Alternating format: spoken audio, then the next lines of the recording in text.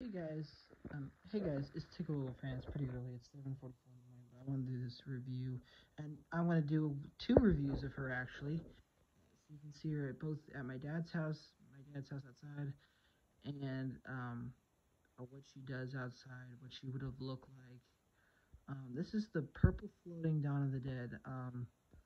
This is a extremely rare floating ghost. I mean, the only floating ghost I know that are on eBay right now are the floating Grim Reapers and floating ghosts, and there's a floating witch I'm getting soon from a collector I'm buying off of about $40 or less. It's in perfect condition. He offered me 40 because he likes my channel or something. I don't know. Anyways, so this is my 2007 model that I got off Macari for a very cheap price. Well, let's not say cheap here.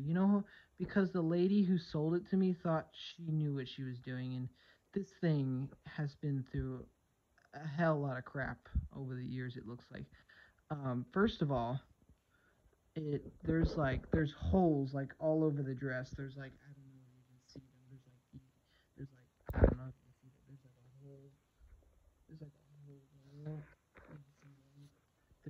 There's obviously holes here. This is coming undone. Her left hand no longer works.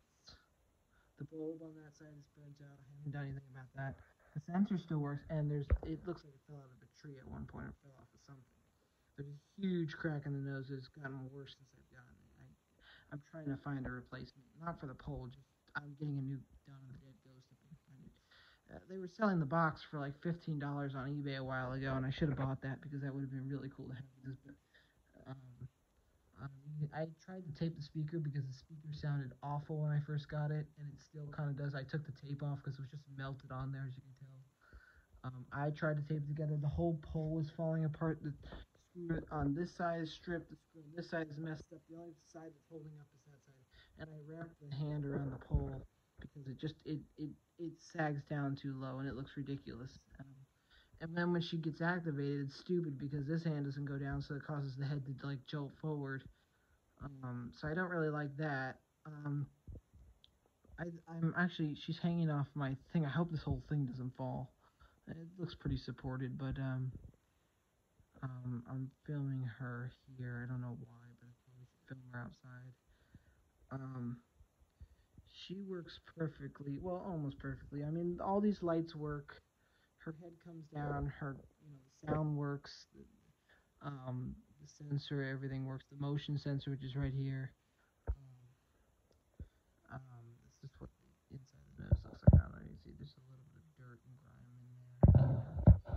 See what's going on in there? Yeah, there's a bit of dirt in there. It's been worn. The hair is a mess. I think the hair has honestly gotten worse since I got it. It's just so I don't know if I should get a new wig for it, brush it, but the hair wears it down if you weighs it down. And also the thing that I wasn't a huge fan of, I like this floating ghost, and it's one of the ones I really like now. But her head doesn't go all the way to the top unless she's on perfectly good batteries. Like she'll do it twice on new batteries before she starts draining them, and she won't do it again. And so yeah, um, so she's pretty cool. I really do like her. Um, I think she's interesting in her own way. There's a hole here. I don't know. This is I don't know. The finger went through this or something. And another thing I noticed is that these hands are brown, or they're the flat hands, and this one is like has like red paints on it. I don't know if the previous owner painted it or what, but I got this off my card for like what $77. And that's expensive. The other Dawn of the Dead I reviewed, I got off eBay. The cheapest one, it was like a floating ghost I got for like $18, and it fully worked. The price I paid for this, it varies. There was one like this for $40, but it was a 2008 model, and that was one I really wanted, but I didn't get to it. There is a 2008 one from Australia, so I'm trying to still see if I can get that, but it's really hard to get. So, um, you know, stay tuned for that. Anyways, I guess without further ado, we'll show you what she does.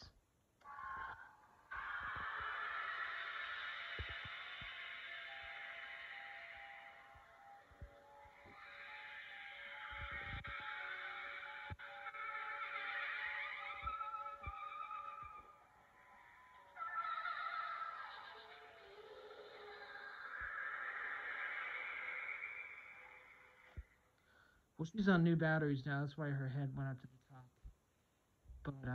But you see, the batteries were like low. Her head wouldn't go all the way to the top. I don't know. And some of the floating ghosts did that, but they had to be really drained to do that, and their motor would have to slow down. Their audio was like pacing up, so that I think the motor couldn't really keep up with it, and the batteries were low. And yeah, I got this last year, and this was a nice find because you don't stumble, and it was really expensive. I first saw the listing for this thing in when was it? It was like February of last year, and it was like $104. And I thought, oh, I'm not gonna be able to afford that crap. And so I did some work around my house to earn some money at the time, and somehow I emailed them. I said, "Hey, does it fully? I didn't even ask if it fully worked. I should have bought it in a lot because they were selling other stuff there, like the Teddy Doors Flying Ghost, which I'm still deciding if I should get that because the a floating Grim Reaper they had this. This was the most thing I really wanted at that listing. That you could have bought it all for, but it would have been like 15,000, and I wasn't gonna pay that much for half used animatronics. So I bought this for $77. I lowered the bid down. Um, and well, yeah, well, it was like 90 with shipping, but the original, you can go to Macari and search HTF something floating down on the dead bride, and then it'll pop up. And I think the previous owners had this, like, this was not something they bought off Goodwill. This was something they've had for years, and this was not a thrift find. This was an original thing I think they had for years. And hold on, I don't want her going off right now. I think this was an original thing they had, like lying around. And I think they used it in many haunts.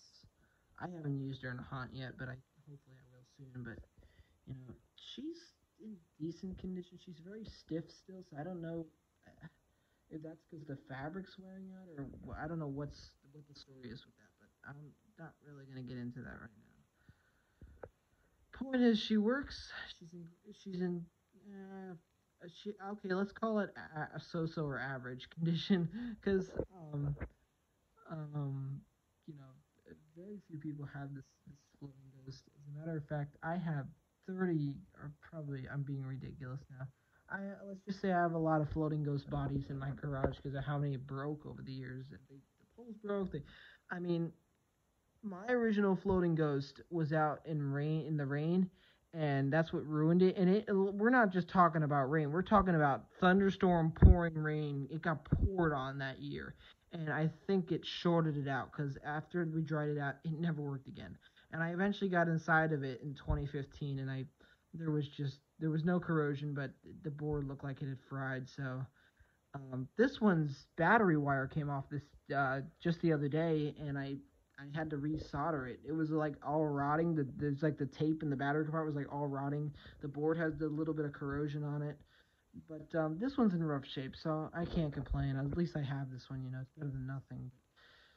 Well, that's pretty much all the time I have for part one. I'll probably make a part two soon at my mom's house. I'm gonna bring this hook with me as I'm gonna hang it on the porch, or I don't know. I'm gonna do an outdoor review of this, or I could film it in the bedroom again. I want to do it more activations, but you'll see what I mean when what it looks like outside. So yeah. So I this video's like going to 10 minutes already. So I've been talking way too much. So yeah, I'm gonna get going. See you guys.